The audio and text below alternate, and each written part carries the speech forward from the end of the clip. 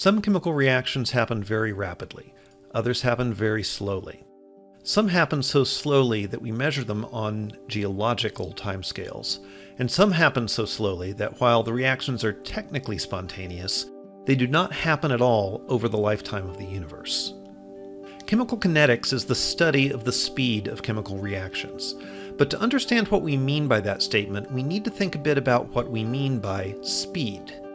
In normal physics, when we talk about speed or velocity, we mean the change in position with respect to time. If we are dealing with a constant velocity, this expression works well, but if the velocity is changing, we need to use the derivative version.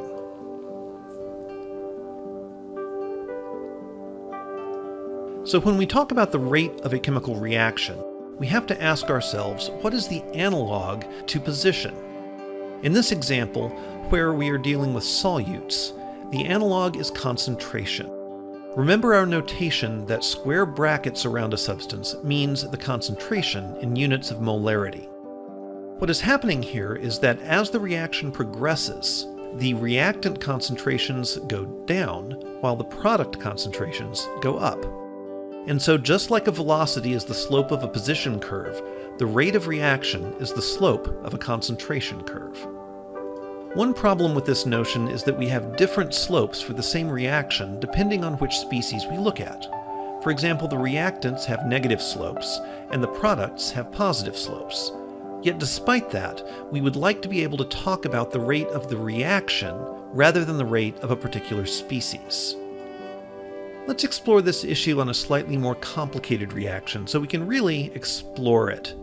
Here we have a reaction with 3 different reactants and 3 different products, each with a different stoichiometric coefficient.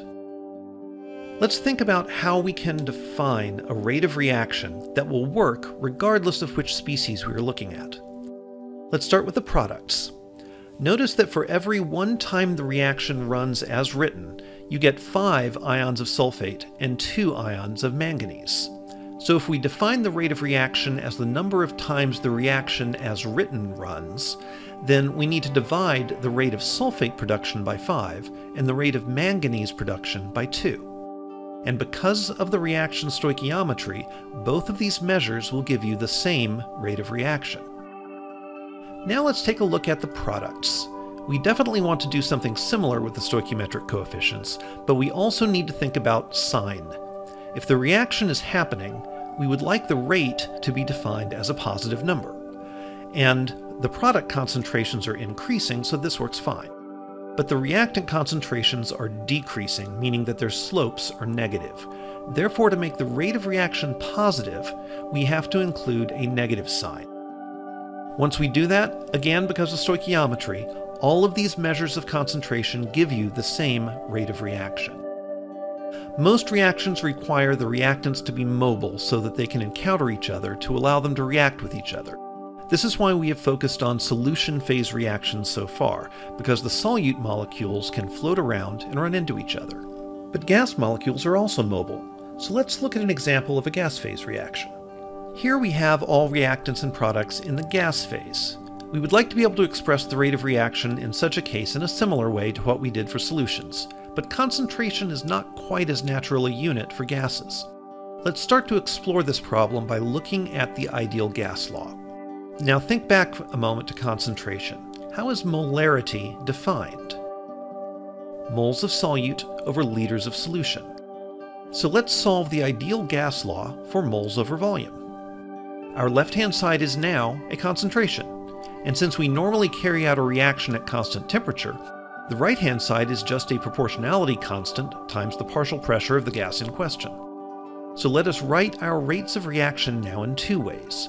First, in terms of concentrations, just like we did for solutions, and second, in terms of partial pressures. This way, the 2 rates are related just by that same proportionality constant. This means that we can develop all of our understanding of chemical kinetics using concentrations, and that understanding will directly apply to chemical kinetics using partial pressures. Generally, for a given problem, everything will be given in terms of just one or the other, so you'll never need to convert between the 2. Simply knowing that the ideas we will be talking about in one context apply to the other is pretty much all you need to know about that connection.